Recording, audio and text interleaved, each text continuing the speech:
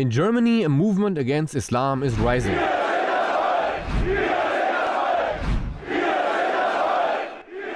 Mosques and Islam are not welcome. Nein zur Moschee!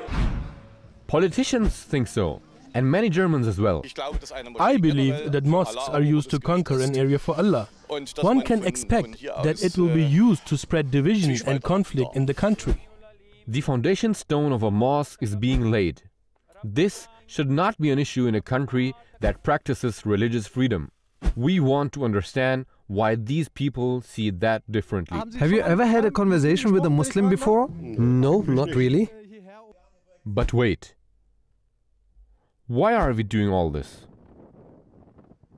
Because we want to understand what is happening in our country today and what does Germany stand for in this day and age. To find out, we are traveling the country. We not only meet opponents, but also Muslims who were born and raised here. I see myself as a German, and it's my home here. One Islamic community is especially at the forefront of society and the media, the Ahmadiyya Muslim Jamaat. In comparison to other Muslims, we have a special role here in Germany. In the moment, the Ahmadiyya Muslim Jamaat is standing on top.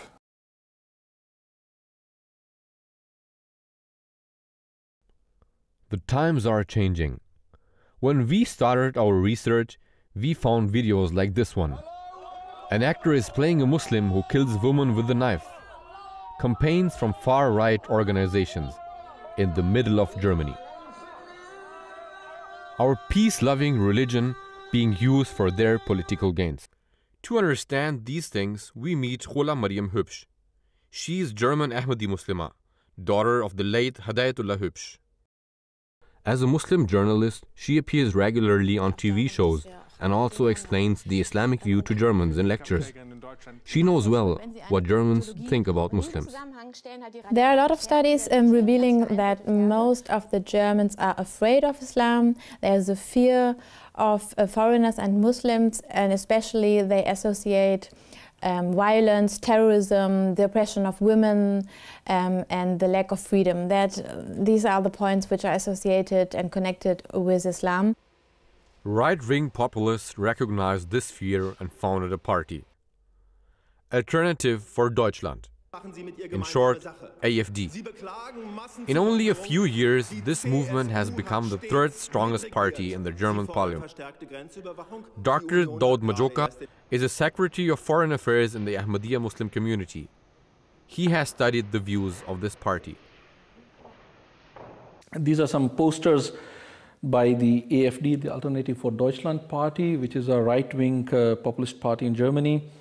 In this poster, for example, they are asking people to stop the Islamization of Germany.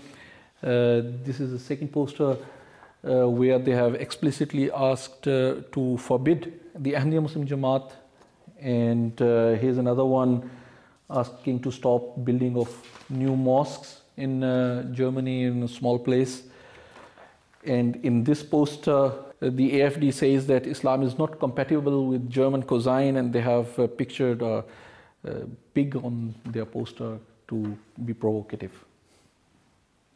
The German fear against Islam. What that means, we witness in Erfurt, a city in East Germany, 200,000 citizens. Here the Ahmadiyya Muslim Jamaat is going to build a mosque. Today the foundation will be laid. The atmosphere is boiling. Opponents are standing here.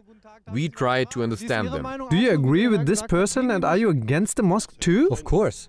May I ask why? Yes, because it does not fit here. We are not allowed to build churches in your country either, or do you allow it? Germany is my country. Germany is your country. We believe in our God. We don't need this, and I'm against it. We all believe in the same God. There is only one God, right? Your God is also my God. Or is that not the case? This might be true, but I still disagree with you. The ice breaks after a few minutes. Do you know that I served in the German army, even though I am a Muslim? I love and support this country just as you do. And you wouldn't let me have a mosque here? Why not? You probably go to work to earn a living here. This is all fine. We do not have anything against such people. We realized that most people here have never spoken to a Muslim before. I think this was an enlightening conversation, wasn't it? Have you previously even spoke to a Muslim? No, not really. How was your experience speaking to a Muslim now? I can say it was a bad experience. I mean, you've been really friendly towards me. There are others who are not that nice, and I'm not that nice to them either. You are, of course, very nice. I can only agree. I realized that speaking with each other helps. I cannot take away all the concerns and worries in 5 minutes, but this conversation makes me hopeful. But not all dialogue ends positively. We meet Astrid Rote-Beinlich, Member of Parliament in the state of Thuringia. She experienced a backlash for supporting the mosque construction. Right-wing demonstrators gathered in front of her house, in total disregard of her privacy. Das heute ist nur ein Vorgeschmack auf die Zukunft. Wir kommen wieder. They called their demonstration, Erfurt shows its true colors. It was totally dishonest and two-faced that they covered their faces. They hid their identities. They carried signs that said, Erfurt Marbach, you deserve a mosque. They played the Islamic call for prayer, and from my point of view, they were clearly disrespectful. They acted blasphemically. They were pretending that Erfurt had been taken over by Islam. What did you feel when you heard them and their personal attacks on you? My husband and I were at home and filmed everything from the window. They were roughly 1.5 meters away from us, but we could clearly hear them. It was not nice. What Suleiman Malik experienced was also not nice. Malik is one of those Ahmadis who are very active in doing tabligh in East Germany. The spokesman of the Ahmadiyya Muslim community in Erfurt was attacked last night. This is the information we got from the police in Thuringia. I have been physically attacked. I have been spat in the face during public events. Death threats have been published on the internet. This does not make us weaker, but encourage us to move ahead. How do Ahmadis react to these things in general? Are they afraid? We asked Daud Majoka, the Secretary of Foreign Affairs of the Ahmadiyya Muslim Jamaat Germany. So such controversies or such movements are in a way helpful for us because whenever there is such controversy, whenever there is such debate in a country or in some area, people like to know more about that subject. They want to know more about Islam. They want to know more about the allegations and the response to those allegations. And this is an opportunity then for us, especially because in the light of the teachings of Hazrat Masih Islam and the true teachings of Islam which we have learned from Hazrat Masih Islam and the Khulafa, we are well prepared to answer these allegations effectively. And what results? Khola Hübsch experienced herself when she met a far-right-wing AfD member of the Parliament of Germany. She was very much against Ahmadiyya Muslim Jamaat, and she was so furious. And when I started to talk with her, I was very calm and I explained her our position. And at the end of this meeting, she offered me to pray in her office because it was praying time. And I told her I have to leave now because, the time for prayer is passing. And she said, oh no, no problem. You can stay here in my office and you can pray here in my office. And so she did. A Muslim lady praying in the office of an AfD woman. It was such a scurril situation because, the German Parliament, the House of Parliament, the offices are built in a way that everyone can look into the offices. And so I was praying in the office of an AfD member and everyone could see it, and it was really strange that a Muslim is offering her salat in an office of AfD member. And so it's an example for how people change within minutes, within only half an hour. We had a meeting of half an hour only, and she changed completely, and at the end she offered to speak for us in the House of Parliament, and to take stand for us. And this young AFD leader is surprised when he meets Ahmadi Muslims for the very first time. An imam gave me a beautiful quotation that integration means to love the country in which you live. I want to publish this to show the AFD members that Ahmadi Muslims are open-minded in regards of integration. And I will personally add my comment and will say, this is patriotism for me. But when he publishes his open-minded view on Facebook, he earns a lot of criticism from his followers. Finally, he has to resign. We have been astonishingly very successful even in dealing with the AFD members itself, even members of parliament. For example, for the very first time, we had a discussion with the president of the AFD in a mosque near Stuttgart, and there, after the debate, the president of the AFD said, if this is Islam, I have nothing against it. Khola Hübsch has similar experiences when she speaks about the Ahmadiyya Muslim Jamaat. Mostly the reactions are positive from atheists, Jews and Christians. When I have meetings with Tabligh meetings, for example, or I deliver a lecture, and the reaction are always that people say, the Islam of Ahmadiyya Muslim Jamaat, that's a beautiful Islam. That's Islam they can stand for, and that's Islam they like to have in Germany. And that's not the Islam they are afraid of. The Islam of Ahmadiyya Muslim Jamaat is beautiful, and they are really impressed. This is not a coincidence. For nearly 100 years, the Ahmadiyya Muslim Jamaat has been established here and is known for its activities.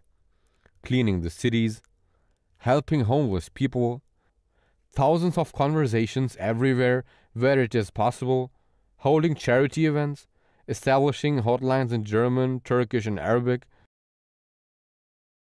attending book fairs, building nearly 60 mosques with many more to come, and educating imams in the German language. Nobody knows the progress of the Ahmadiyya Muslim Jamaat in Germany better than he. Abdullah Wageshauser is Amir Jamaat Ahmadiyya Germany and serving in different offices for more than 40 years. We meet him at a very historical place, Nasserbach, near Frankfurt. Once, exactly in the same place the Jamaat held its Jalsa Salana. Today, the Ahmadi Muslims are gathered for Jummah prayer. Unbelievable, I mean, that we had here our Jalsa Salana, and it was jam-packed at that time, and there was a time we had to leave it. Yeah, we had to leave this area. Now we are here on a normal Jummah, of course. Today it is even full, yeah? I mean, it is, that's the miracle of Islam Ahmadiyya, that, I mean, within a period of a few years, you know, the matter gets out of the area where it is expected. I mean, it's a situation, it's unbelievable. Unbelievable to see that this is not Jalsa Salana today, it is a Jummah prayer. Yeah. Nearly 5 million Muslims live here in Germany. Only 50,000 are Ahmadis. That is just 1% of the Muslims in Germany. But this one person has a great impact. I would like to say that in the moment the Ahmadiyya Muslim Jamaat is standing on top. This is, I mean, of course, a bit, what you can say, an outstanding statement. But the fact is that with the passage of time, I mean, we moved to this position, and it is even assured by others as well. And one who is actively involved in spreading the message of the Ahmadiyya Muslim Jamaat is Qamar Mahmood. Mahmood is organizing the social media campaigns of the Jamaat, and he knows why this small Jamaat is so successful. The key to our success is, alhamdulillah, the structure of Jamaat, the Nizam. Because when we publish content from the official account, Lajna, Khudam, Ansar all multiply these content to their followers, and all the individual accounts attached to these accounts multiply the content as well. So If that structure wouldn't be given, we couldn't work that way. So the speed and the efficiency in this way is because of the Nizam of the Jamaat. That's the key to our success. The work the Ahmadiyya Muslim Jamaat is doing is resulting in very positive feedback. Lots of people come and thank us for being there, for being in Germany and doing that work and telling the world about the beautiful face of Islam. Imtiaz Shaheen Ahmed is the Imam of the Noor Mosque. He speaks with many people from different faiths. We ask him what the Ahmadiyya Muslim Jamaat can give to the people in Germany. If you see at that people, to these people, they actually have everything. You would consider themselves to be rich and be happy and that they have everything. So what can actually the Ahmadiyya Jamaat give to these people? So the answer would be God himself.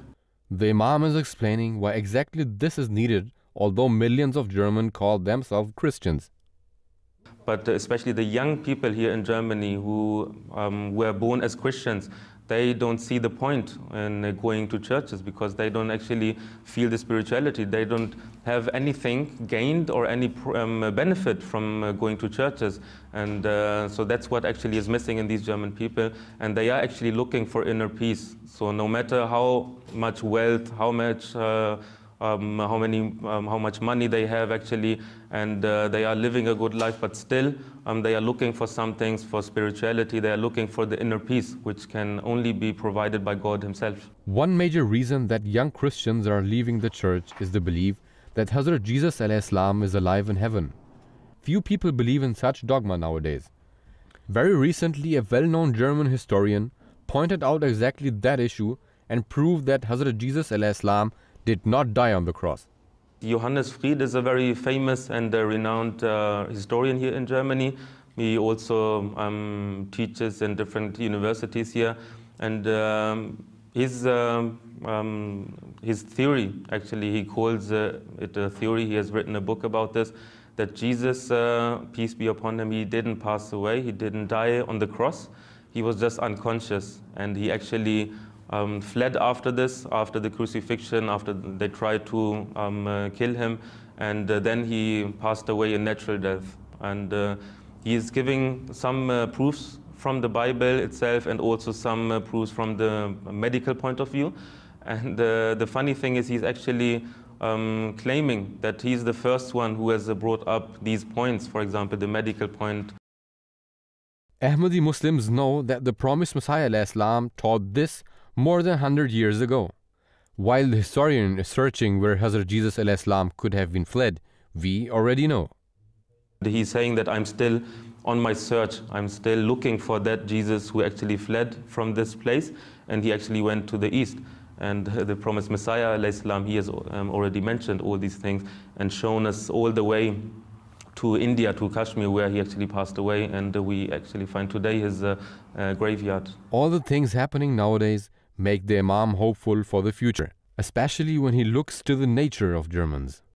So this is a good nature of German people, that they accept the truth. It's not like when you give them logical proofs and proofs from different scriptures, from the Holy Quran, from the Bible, etc., that they would still reject it and say, no, we don't believe it. So there's no ignorance in these people, mostly.